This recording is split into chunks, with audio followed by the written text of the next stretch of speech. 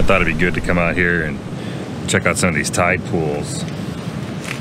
See if maybe there's anything interesting I want to set up on, or at least just check out the conditions.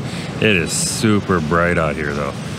The lighting is pretty harsh, so I'm not sure about that right now anyway. There's all manner of cool little sea critters in here though, from hermit crabs and starfish and anemones. And one of the challenges with shooting this too is not sure the tides coincide with when I'd have the kind of light that I want out of this. I'm kind of trying to pay attention to see when high and low tide is. Seems like about the time the sun's going down or it's getting soft lighting, it's been high tide. If I get sick of shooting trees, maybe I'll come back here and try to set some up. But for right now, I think I'm gonna move on.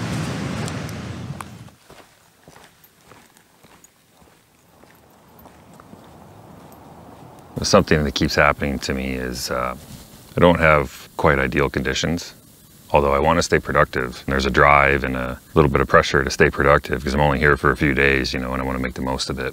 But without the ideal conditions, I end up going into kind of reactive mode instead of like carefully planning out and like lining up a composition and then waiting for the light, because I'm not really intimately familiar with my surroundings that I'm working in. So I'll see light that looks really good and then I'll just quickly try to react to it and set the camera up, and almost every case it doesn't work, because what's going on is I'm working in these forests and I keep getting these rays of light coming through, and by the time I get the camera set up and focused, the light's completely changed and it's gone or something. So that just happened to me just now. And then on top of that, because the conditions aren't quite ideal, I'm getting more ambitious with my compositions, trying to get creative, and I end up setting on something that's like a real technical challenge.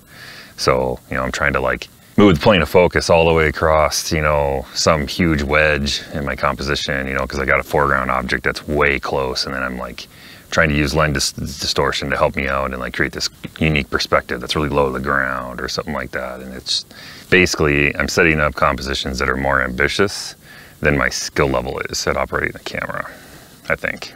So both of those things just happened to me here. The sun's going down. I wanted to use the last, you know, couple hours of remaining light to the best of my ability.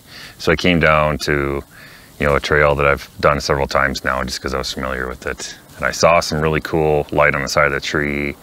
I set my view camera up on it and I thought, you know, what I'm gonna do is just like make the most out of just shooting the light with this. And then by the time I got out of the focusing cloth, it was gone. So you put all this hard work into setting up the camera and now I'm inclined to shoot it, you know, but the element that made me stop and set up on it is gone. So it's a real battle of the self internally to want to, it just doesn't make sense to.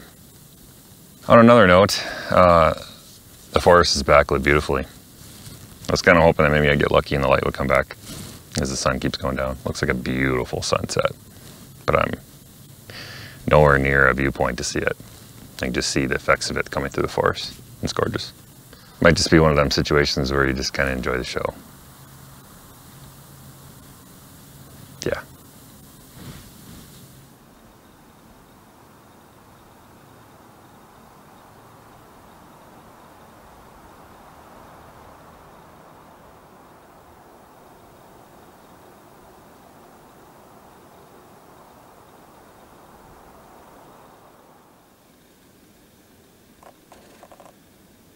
Couldn't do it.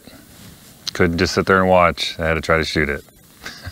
So, light never was going to come back on that composition I was set up on.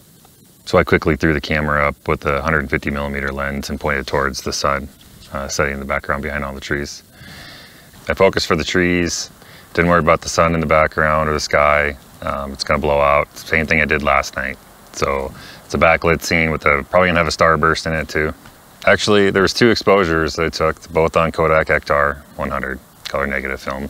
The first one is definitely going to have the sun blowing out in the background. The second one, the sun was going down behind a bank of clouds out in the ocean. So it was still lighting up orange in the center of the frame, but it didn't quite have the intensity. So it actually ended up being a longer exposure too. So it'll be interesting to see the difference between the 2 of them.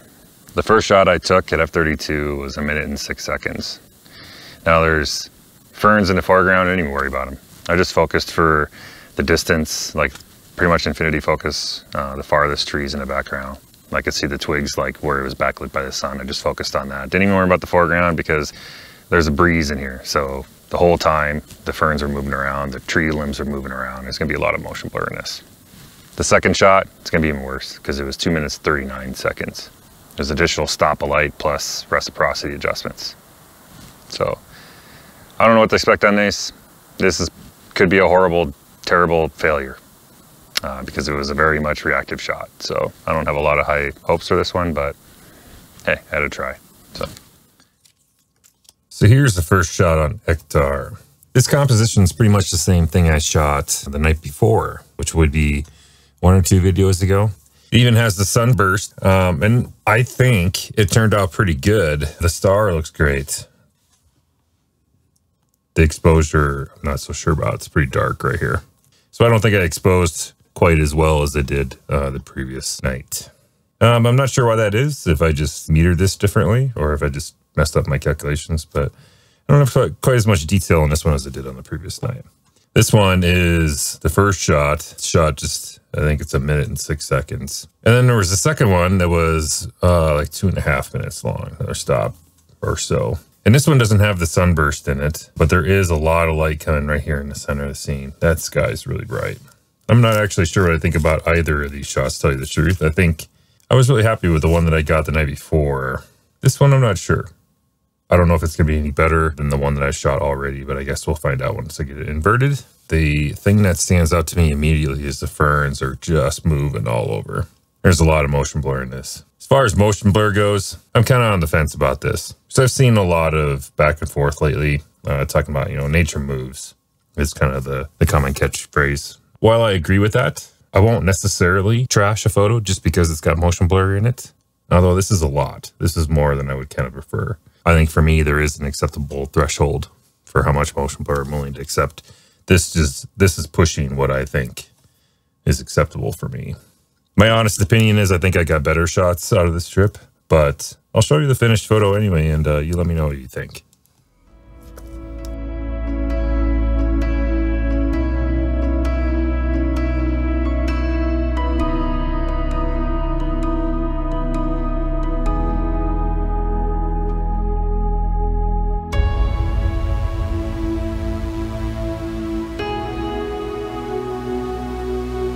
So I think that's gonna wrap it up for me tonight. I'm gonna pack the camera up again and head back towards camp, make myself some dinner. So thanks for watching. If you enjoyed this video, be sure to give me a thumbs up because that'll really help the channel out and I'd really appreciate it. Maybe while you're down there, if you want to see more from me, consider subscribing and ring my bell if you want to be notified when I release new videos. Take care and I'll catch you in the next video.